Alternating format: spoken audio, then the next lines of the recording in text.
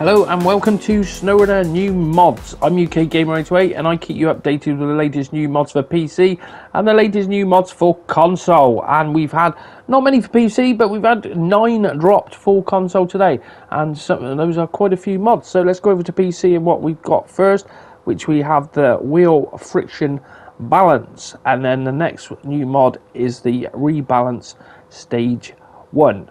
And then moving on to console, so there's a mod browser for console, and we have the GWC 1989 granular, and then we have an update for Pogrom's Universal add-on, and then the Peterman 3790 had an update, and then we have a new mod in, which is the RNG MPV, so that was quite quick to come out, as is the Custom 20. That one's also out as a new mod today.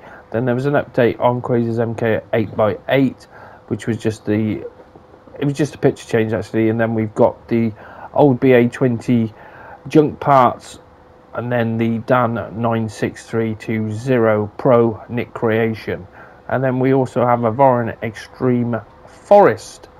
And then onto the next page, because we've got more, we've got the Glitchworks Tuned 9000, and then all of these were updates on the description. So we have quite a few mods, 384, that's jumped up quite fast over, well, since that last update, because we've had quite a few today.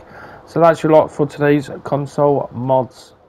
Now moving over to the console mods recheck. Now the recheck is where they go when they've had an update, and we have 3 on there. We got Crazy's MK63 6x6. Now that one's had quite a major overhaul on that, and we're hoping we get that back today, as it got put up yesterday.